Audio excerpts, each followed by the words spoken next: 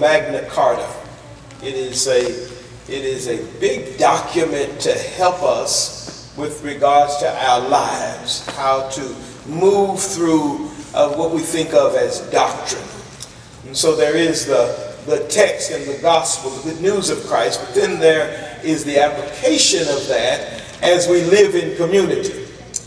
Because if you recognize, and if you have been reading your Bible, and if you've been studying the Old Testament and the New Testament, you realize that from the very beginning, God realized that we were not to live life alone. See, Adam, in fact, was lonely and needed help with life. And so therefore a woman was created, and later the family comes, and then the family gets bigger. As we cross the Red Sea, it becomes a multitude of people who are traveling together. In Acts chapter 2, we'll find that people, after the resurrection and ascension of Christ, we realize that people were living together in community. Acts says that they shared with each other. They shared what they had. They shared their food together. They shared their doctrine together, their belief on Christ together. They shared. And so Romans helps us to understand what it means to be a part of the collective, what it means to be a part of the church, the local church, and the church universal. What does it mean to be a part of the family? I would contend that because God created family, the best way to live is not isolated, but as family. Don't shoot me down yet, because let me explain to you what I mean. The text says that one of the things that the devil tries to do is to sift us as wheat. It is the job of the enemy to try to divide us rather than keep us together. And so that's why it sometimes feels simpler for us to be isolated, and when we have troubles in our way, the first thing that the enemy tries to do is separate us from the very help that could liberate us. You see, when you by yourself in your own pity and your destruction and your depression, you find out that oftentimes you become sick and you implode rather than explode. And what happens is you become sicker and sicker, not only emotionally but physically. Your heart beats differently and your mind thinks differently when you are challenged with a problem that one must live and work by themselves. I will tell you right now that I think that the ants have this thing covered, because they realize that you got to work together to get something done. I tell you, I believe the bees got this thing together, because they might travel by themselves, but they come back home. It is important that we realize that family is important to who we are as human. And when I say family, I don't mean just those who are born together, but those who choose to be family together, as in the collective church. And so I would say to you today that the best way to live is the way that God has set this thing up, and that is that no man is an island, and we should never try to live in and of and by ourselves. And so I think this text gives us some idea of what we need to do in order to have the best of life, how to have the best life. Now, if you've talked to me long enough, you know that I absolutely love a particular commercial that most preachers wouldn't admit that they like, but you know that I love the High Life commercials. I particularly like the old High Life commercial where the fella comes in and he's got the cart and he walks into the convenience store and he starts putting all of the High Life beers back on the cart, and he's taking them out and they want to know, what are you doing? And he says, I'm taking them back because you don't understand how to live the high life. and you know, for me, I look at that commercial and I think to myself, you know, I wish sometimes I could just walk into somebody's house and take the Bible and dust it off and take it out, and they'd say, well, why are you coming to my house taking my Bible? Because you don't know how to use it. See, I feel like if you got something wonderful in your house, you ought to know how to use it. Just like today, y'all can say there's no racism in America if you want to, but I tell you what, I don't think I would be poor and white at the same time. See, there are certain things that if you got some privileges, you ought to use those privileges. There's certain kinds of things that happen in our lives that oftentimes we set them aside when we should be using them to our advantage. Far too many times we don't use the stuff to our advantage that God has given us. And one of the things that we have to our advantage, especially in this particular cultural, economic, and political environment, the only thing that we really have left is the very thing that we don't use, and that is our togetherness. Let me tell you right now that it still takes a village to raise a child, but not only does it take a village to raise a child, it takes a village to get by these days. We need to be helping each other and talking to each other. If you know a way that is better than my way, we need to share those ways, but we cannot do it when we allow the enemy to isolate us and cause us to fight one another like crabs in a barrel. We got to help each other. And so the first thing that I tell you, look at verse 1 and tell you right there. It says, chapter 12, verse 1, it says, beseech you, therefore, brethren, by the mercies of God, that you present your body as a living sacrifice, wholly acceptable unto God, which is your reasonable service. Present your bodies as a living sacrifice. So I tell you, the best way to live is to give yourself away. You got to be willing to give yourself away. See, part of the problem, Brother Jay, is that we are so selfish that we don't want to help each other. See, if you know something that I don't know, you want to use it to your advantage, but you don't want to help me. Right. And oftentimes sometimes we'll bite our nose to spite our face, that old adage. We will do things and we try to do it isolated because we don't want anybody in our business, but sometimes you've got to share some things in order to get further in life. See, you know, right now people talking about, well, we don't own any businesses in our community. I can't afford to do nothing by myself. That is true. The average person probably in this church couldn't go get to the bank and get $1,000 right now. Matter of fact, if you can you loan me something? No, but anyway, a lot of us don't have a whole bunch of money in the bank. And so if somebody said, well, could you start a business? No, I can't start a business because I don't have any money. But guess what? You could if 4 or 5 of you got together. Might need 10 of you to get together. But if we began to get together and we stick together and stand together and begin to work together and work with each other, then rather than to be against each other, then things can happen. You know, I've often said, I'll say it, and I've said it publicly, I've said it privately, and I still mean it. It's the truth. We got 4 major churches on this one street. Half time we're not speaking to each other. And that's a problem. Because the fact is, we would be so much better if we were all together rather than to be divided. And I'm not the odd man out. We just don't speak to each other. And that's what happens. And churches are doing it all across the country. Your church is your church. You trying to be a mega church and you want your church to be bigger than my church. Who cares? At the end of the day, we ought to be caring about each other and how we can all survive together. Because divided, we'll never get anywhere. Is this going on the internet? Because I want you to know that I'm talking to you. That the fact is, as long as our churches are divided, we can stop talking about politics. Because I can tell you, the orange man or the woman doesn't care about what is happening to us. Amen. It is when we finally realize that we must stand together on our faith. All right. Not standing together because of some civil rights issue, but standing together because it is the Christian way to move forward. We will never get ahead as long as we're trying to do it man's way and not God's way. God has created us to be together and to work together. The early church was the church. And now we're moving against each other. Notice, I can prove it to you. Don't look at me with the side eye. The point is, look at the epistles. There is a letter to the Romans. Am I right about it? There is a letter then to the Ephesians. Am I right about it? There was a letter then to the Philippians. Am I right about that? He didn't write a letter to the First Baptist Church at Philippi. He didn't write a letter to the Good Man Baptist Church in Rome. He didn't write a letter to the Shiloh Baptist Church in Ephesus. He wrote a letter to the whole city. That ought to tell us that the Christian church ought not be divided by these little pockets of places here and there. It is not divided by brick and mortar. It is not divided by how tall your steeple is or how big your parking lot is. It's not divided. It is one church because it is one Savior who has died for us all. But as long as we're walking around selfishly, we're never going to get anywhere like that. Because the devil gets his way. as long as we are divided and self-destructing, because a house divided against itself cannot stand. So preacher, that's the problem, but ask me what the solution is. Glad you asked.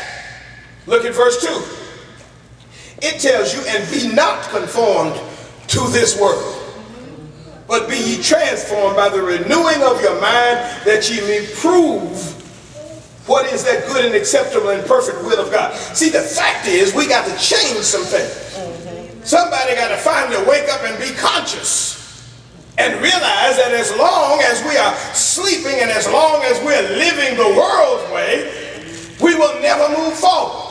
The world is showing you right now what they do in an election. And that is, rather than to speak about the good that is in me, I'd rather put you down so that I can be raised up. See, as long as we do church that way, whereby, Brother Saunders, I am only good because of how bad you are, then it's not going to work. But see, that's what we do. I would rather put down the sin that I don't like and the sinners that I don't like in order to build myself up, because I look better when you look bad. But when we're transformed and we're no longer like this world, then we seek after that which is good rather than to focus on the work that the devil is doing.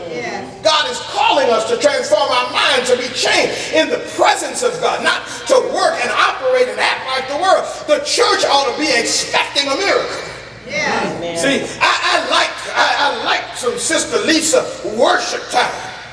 Because when I say Sister Lisa, I think if you've been in the church for a while, you realize that when the chips are down, if you want somebody to praise God with you, in spite of what's in the midst, all you got to do is talk to Sister Lisa. Amen. Because I'm going to tell you, when it seems like you at the brokest moment and the lowest moment, her thing is he's going to fix it, and all you got to do is get ready. And so the fact is, we need some transforming faith that says that when the chips are down, just wait on God. When everything seems like it's going awry, just wait on God. When all of your resources seem like they're drying out, just wait on God. When your kids seem like they need a little help academically, wait on God. When it seems that you can't make that mortgage payment, wait on God. When it seems that the car isn't working right, wait on God. When it seems that the marriage isn't working right, it's an opportunity for God to take a setback and set me up for a comeback. And I'm just waiting on God. See, the world says when you're done, you're done. But when you transform your mind, you realize that when you're done, you're not done. You just stand and wait for God to bring you back again. He's a comeback God. And so our minds have to be transformed. We cannot think like the world, and then we cannot cause ourselves to become beggars and borrowers like the world. See, because our eyes are so big. We want so much stuff that we let the stuff become the focus of what we do. I want a bigger church so that I can drive a Benz and live in a gated community with a stone brick cobblestone driveway. Me and my wife, we empty nesters. What do we need 25,000 square feet for? House bigger than the church. Car costs more than the church van. What do we need it for? Because the other guy got it. Why do you need more? Why do you need bigger? Because the other guy got it. That's the world's way. The way of Christ, he says that if they ask for your coat, then give them also your coat. If they ask for one, give them more. In other words, our position ought to be to give more than they ask for. To be kinder than necessary. It is the transforming of the mind. The world says, get as much as you can. Oh, I wish I had somebody in here that needed an EpiPen today. Because if you needed one, you realize the world says that I want more profit and I want less product. In other words, I'll give you less and I'll take more from you. The church is a place, and Christians ought to be people who are like the Chick-fil-A philosophy. Now, I stopped eating chicken, but I tell you, I still go to Chick-fil-A. I go there and get the fries, if nothing else. I want to support Chick-fil-A as long as they're open. Because I tell you one thing, the founder said, look, we're not going to open on Sunday. We can make as many fries and nuggets or whatever. We can make money between Monday and Saturday, and we close one day a week to rest and to praise God. Yes. The second thing is they continue to hold on to their principles, and they have decided that they will give you the best product for the money. And see, that's how Christian business ought to be done. Yes. Not only should Christian business be done that way, Christian work ought to be done that way. Yes. It's right there under your phone. Thank you. Can't see. Christian work ought to be done the same way. Yeah, whatever they paying you, don't work according to what they paying you. Work according to the conscience that you have on the inside.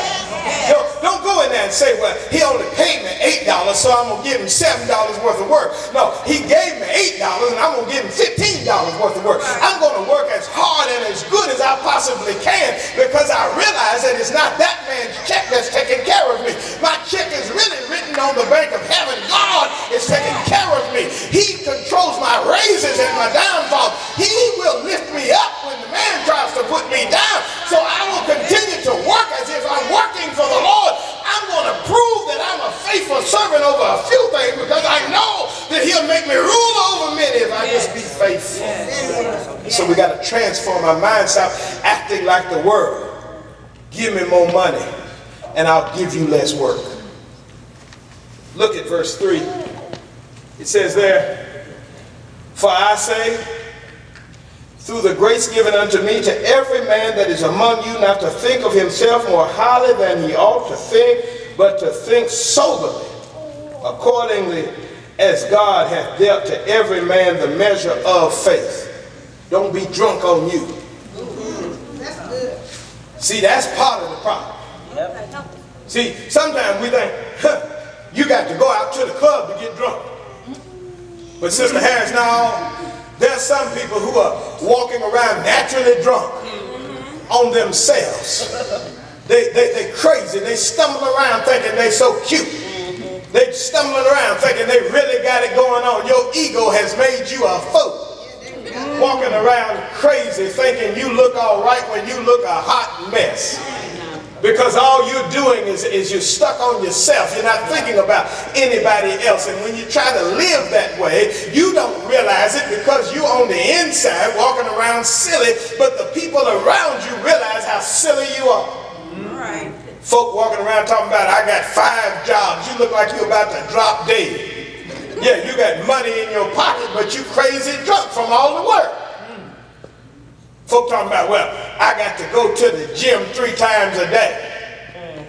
Yeah, your muscles, you can't even put them in your shirt no more, silly. But caught on ourselves, oftentimes we walking around silly. People just looking at us, looking crazy going up about that. Because we're drunk on ourselves. Yeah. We need to be sober and realize that it's not about you, it is about the collective. I haven't gone anywhere if my brother and sister haven't gone with me. What good is it for me to live in the mansion while my brother lives in the shack? See, you haven't really arrived until the family arrives. All right. See, that mentality that when I've done well, that's enough. That's not the right mentality. Wrong answer. When they crossed the Red Sea, Moses didn't go by himself. Right. Moses took his family with him. When Christ went to the cross, he didn't go to the cross just for him and Mary, his mother. He went to the cross for all of us. The Christian mentality is that I haven't arrived until everybody else arrives. Yeah. I haven't got there until I've helped somebody else along the way. Yeah. I haven't got there until I realize that God is calling me to do something for somebody else, do something greater and better and bigger than myself. To leave behind something that's better and greater. To leave behind something. One day, one of my young sons, he said to me, when I grow up, I'm going to get me a white Mercedes. He said, and I'm going to get a white interior. Shantae knows what I'm talking about your brother. I'm going to get me a white interior. It's going to be white on white. White car, white Mercedes. And I'm not going to let kids eat in my car. That was his thing. I'm not going to let my kids eat in my car. I looked at him and I said, son, don't never let your children tear up anything, but you haven't arrived until you can let your children eat in your car. Oh, you didn't get it. See, if I really wanted to show off, Brother Robert, what I want is a big house that's got 10 bedrooms and 13 bathrooms. What I want is a big house with a semicircular driveway. And in that semicircular driveway, when you know that I really, truly have arrived, is when there is a white Jaguar, brand new, sitting in the yard. And people drive up and they say, oh, that's a beautiful Jaguar sitting there in the yard. And I say, oh, that's my high school son's car. You ain't get it, did you? See, you haven't really arrived until you got enough that it overflows.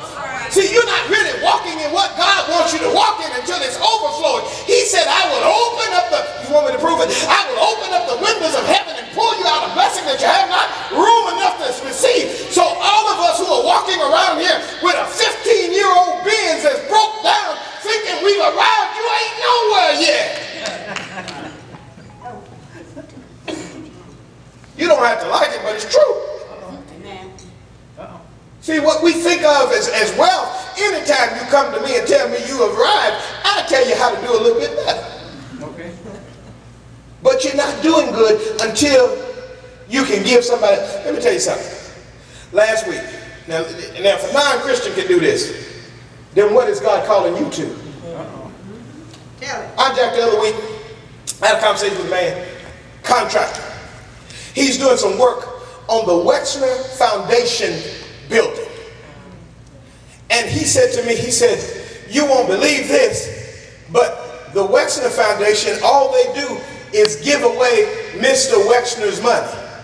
He said, and in that building that only houses the Wexner Foundation, there are 16 employees in there, and all they do is give away Mr. Wexner's money. Oh, I wish somebody could catch this. But let me tell you, Ahmed Shaw, you haven't really arrived until you got to hire people to give your money away. Right. Okay. Yeah. See, oftentimes we think we're doing it, but we're not doing it. The devil has fooled us. Yeah. He's called us to be unconscious, thinking that we're making it and we're settling for good, but we're not great. We're settling for a little bit when God has so much more for you. If you could first get your mind out of being selfish, because when you decide to give it away, then you realize that you've got some more left for you. Yes. God will bless you when you become a blessing to somebody else. Yes. God will bless you when your mind is transformed, because then it is not about trying to outdo somebody else. It's about trying to help somebody else. So don't be drunk on yourself, because you ain't nobody nowhere. Look at verses 4 and 5. For as we have many members in the body, and all members have not the same office, so we being many are one body in Christ, and every one member one of another. We need to stay body thinking. We need to stay body thinking. And Sister Noah Green, I'm not talking about stay bodybuilder thinking. I said stay body thinking. We need to always be thinking about each other. Yeah. Sister Jeray, we ought to always be thinking about how do I fit into the bigger equation. In order to live better, it is to have a goal and some thought about somebody else. That's right. It is important to realize that you are only a part of the puzzle. I remember some years ago they talked to the CEO who was over all of the internet domain names. And they asked her, they talked to her about the domain names and so on and so forth. And number one, she said that they thought it was odd that she did not have a television in her room and that she didn't take a cell phone to bed and any of those kind of things, that she actually liked to unplug when she got home. But you know, they asked her, they said, well, what are you trying to do? Because, you know, your job is so big and so on and so forth. She said, I don't necessarily think of my job as big. They said, what are you trying to do? She said, I'm trying to fix the world. And they said, well, that's a big job. How are you trying to fix the world? And she said to them, she said, I realize that, and I see the world as a big puzzle. And as I see the world as a big puzzle, I see myself as being one part of that puzzle. She said, and so what I'm working on right now is trying to make sure that I am the right piece and that I have all of my edges and all of my pieces just right. She says, because if I don't have my piece of it right, then all of the things that need to connect will not connect properly. And so she was saying that, you know, in order to be the best and to help the world, it is first to decide to have all of your stuff together in order to help the people who are around you. So it is important that we always thinking about the body, always thinking about how we can help somebody else. Okay, so here's my commercial. Every young person in this church, I've asked you to do the same thing, and I'm going to ask you over and over and over and over again, and hopefully someday we'll have somebody who actually does it. I'm looking for a young person who decides that I'm going to go to college, and when I finish college, I'm going to give 2 years of service. 2 years of service. 2 years of service I'm going to give to somebody else.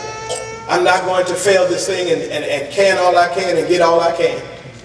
But I'm going to decide that I'm going to devote my life to giving 2 years back. I'm going to look for something that's going to give. What that means, that doesn't mean that you're going to starve. That means that you might sign up for AmeriCorps. That says that you might sign up to go on a foreign mission trip. They'll give you food, bread, and water. You're just not going to make a big profit. That might say that you're going to go work in an inner city school for a couple of years. Whatever the passion, whatever the purpose that God has given you in your life. But we need to start teaching our children and our young people to give back. Some years ago I started saying this, and I've been saying it, and I'm going to keep saying it. I said it because of some embarrassment and some shock when I was told by our American Baptist churches that we don't have a lot of black missionaries. So we don't understand it, that the black churches don't send us missionaries. Doesn't that sound horrible? What's even worse is it is the truth. I would have loved for it to just be some empty data, but it's the truth. It's because we're always thinking about money. We teach our kids, oh, when you graduate from college, go make money. When you graduate from college, I want to tell you, be like Jesus, go save the world. Take up your cross. When you graduate from college, go and use your resources to do something bigger and greater than yourself. Just a job is not enough. And if your parents were as honest as I am, just a job gets you nowhere but just a job. I've been working for about 30 years now, and I still got on the same kind of shirt and these same